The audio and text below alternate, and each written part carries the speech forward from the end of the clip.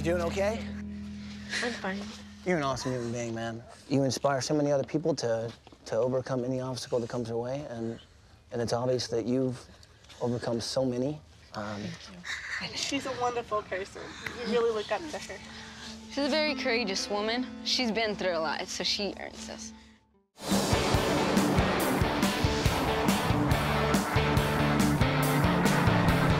So Michael, Ed, Dee Dee, and Johnny, we're traveling through Fresno, California, on our way to meet the Riojas family. Now, this is Mary Ann and her 4 kids.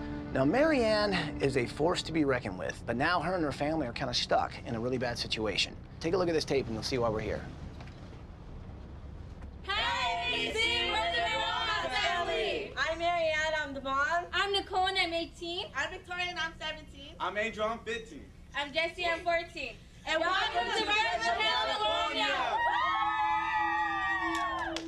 Mary Ann was born with a rare genetic mutation that left her with only one fully developed arm and no legs.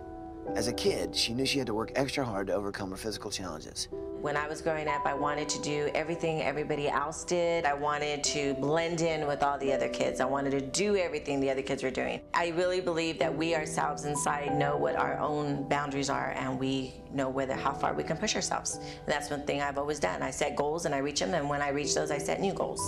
Every day, Mary Ann devotes her time to helping others find the homes of their dreams. But her own house doesn't fit Mary Ann's special needs. Kitchen cabinets are impossible to reach. The only bathroom in the house is not fit for a wheelchair. Everyday chores like washing the dishes or doing laundry are monumental tasks because appliances aren't easily accessible. 2 words to describe my house are limits and dangers. Once I had to get onto the kitchen counter and I slipped and fell, where I broke my pelvis bone in half. One day we're not gonna be here, like we're all gonna move out and go to college, and she could slip and fall and not be able to get up. There could be a fire, and she couldn't get out if we're not here. You know, she's done a lot for us. I don't want anything to happen to her, whatever it is. My biggest fear is that when we're all gone, none of us are here. Whenever she's on the counter trying to get something, that she might fall down. She can't even come to this room without hitting something. ABC, please help my mom get a house that's accessible and she can get around by herself and not having to call us for help. Wow. That is an incredible woman. Wow. Overcome so many obstacles, yet the one she can't seem to overcome is this house. Yeah. But we can. So what do you say? Can we do this? I'm ready. We'll bring it in there, people. Are you with me? We're with you. Well, then let's do it! Oh, let's go. Let's go. Good morning, Riojas! Mary Ann, Nicole, Victoria,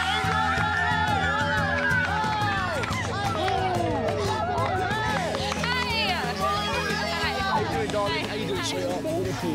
You good? Yes, I'm good. You doing okay? I'm fine.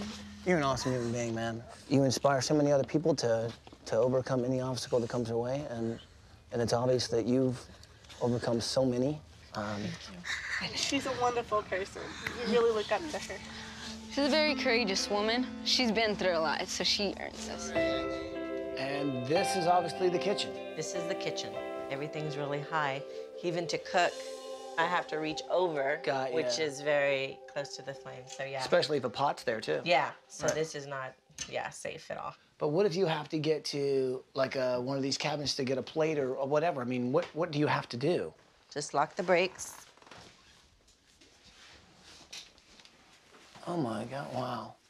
So once you get And up then there, get what I need to get, yeah. Wow. I totally see why they are so worried about, like, Get whatever it is I need to get. what'll happen in the future. Because right now, they can help you. Right. But when you got to do this by yourself, that's when things get really kind of scary, to say the least. Have you thought about, like, renovating? We have asbestos in the house. Asbestos? Asbestos. And it's going to cost more money, and extra precautions are going to have to be taken if we want to renovate the home. But I just feel that I have too much financially right now. A student loan that I'm still trying to pay off, and everyday household bills. Well, okay, no wonder you haven't made any improvements. Okay, so down here must be the bedrooms? Yes. Okay. And this must be the bathroom. Bathroom. I'm guessing you guys all share this one? We all share this one. This looks like it would not be very easy. Oh, wow. The thing about their house is Mary Ann has to face so many obstacles going to the bathroom, taking a shower. It's like climbing a mountain every day. She can't even get to her closet without a struggle. Doing laundry for her family, just being a mom, life is hard. But this week, we can give her a home that is designed just for her. And when you're talking about a lady like Mary Ann, who's given her entire life, it's time that I think we finally give back to her. So this week, we're here to give her back independence and give her kids peace of mind to know, you know what? Your mum's taken care of. You can now go on and do your part of life. That's what we're here to do this week. Bye, guys! Bye, guys. Take care, guys.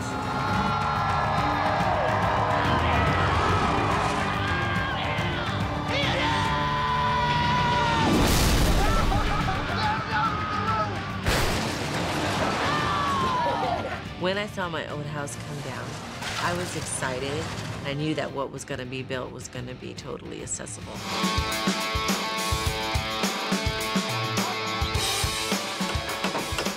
Okay, it's the morning of day 3. You can see we got our foundation in. We got the walls being framed. I tell you what, man, this house is really coming together. And one of the goals that Mary Ann set for herself was to own her own house. Except the house she had before wasn't working for her. This house is not only gonna be strong and sturdy, it's gonna give her freedom, mobility, and most importantly, it's gonna take the worry that her kids have about whether or not she's gonna be safe when she gets older. This house, it's gonna be absolutely awesome.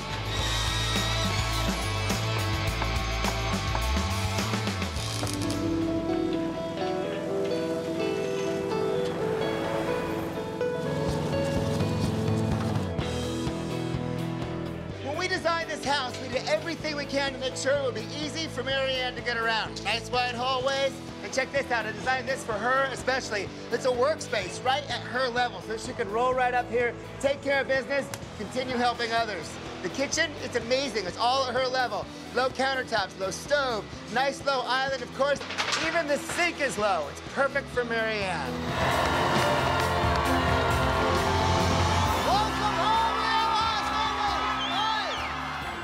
As we were getting out of the limo and we seen all the people outside, I was like, wow, this many people came out to support us. It's just showing that my mom's doing something right. I mean, they recognize what she's done, how persistent she is and determined to be anything she can. And I know she's doing it for us. And I'm just glad to have her as a mother.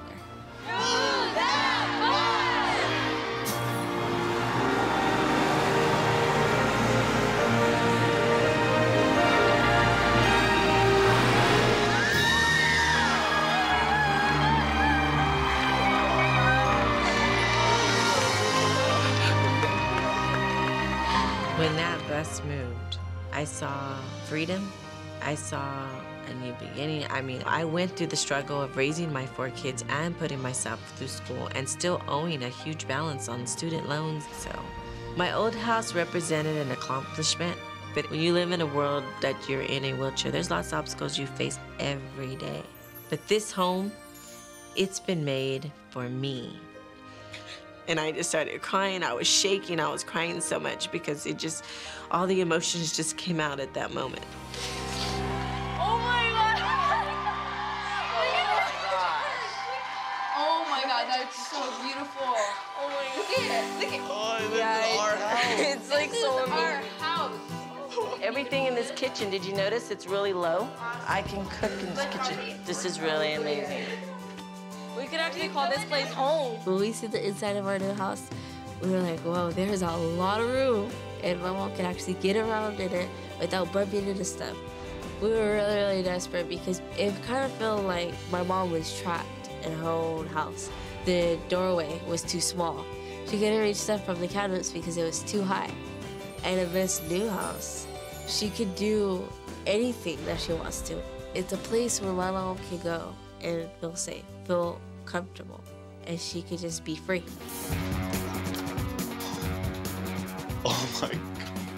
It's Tokyo. Oh my God, I love this. I want to become a game programmer because I've been involved with games ever since I was like 4. I love just graphics. I love designing. All the technology fascinates me.